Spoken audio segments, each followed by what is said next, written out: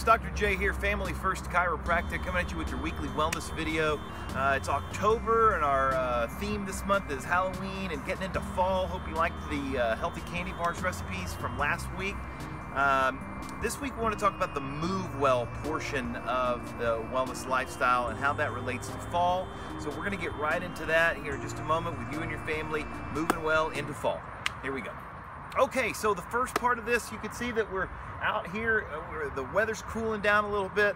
Just had lunch outside. It's a really nice day out here. So that's the first thing.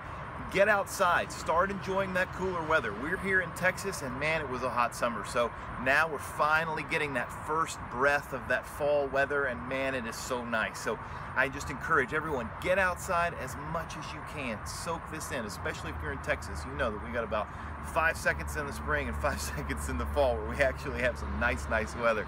And we're right in there right now. It's just started. So max that out. Get the family, get outside as much as you can, just like we are here today, and enjoy that nice weather. Okay, number two, wanted to let you know, as you're getting outside with the family, the best thing that you can do as a family is in the evenings, go for a walk. Just get everyone, and when everyone gets home, get outside, take a walk together as a family. It's great exercise for you. It's great bonding time. It is one of the most foundational things I think that we can do together is eat together, have dinner together, and then walk together. So if you can do those things, man, you will really strengthen the ties of your family. But remember, as we're moving into the fall, the days are getting shorter and shorter. So it's going to be darker sooner.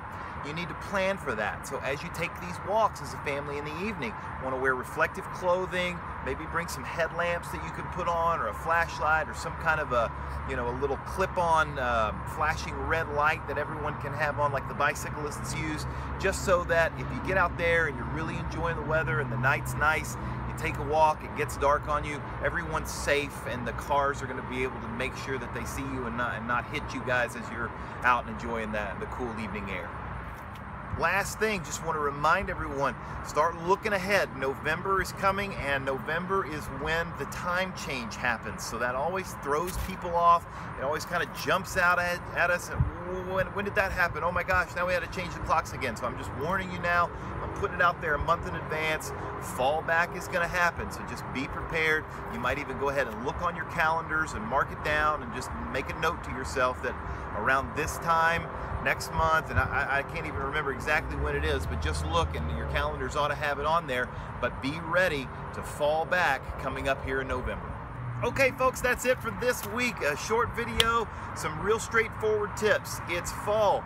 Get outside, enjoy the cooler weather, get your family outside, take some walks in the evening, plan for shorter days, reflective clothing, flashlights, flashing red lights. Be prepared for, in November, the fall back. The time change is coming. So just mark that on your calendars and get ready now. And remember, around Halloween, it's going to be that time, trick-or-treating. We're going to be out late, so implement all of this stuff during your trick-or-treating time as well. I'm Dr. J. This is Family First Chiropractic. Thanks for watching. We'll see you next week.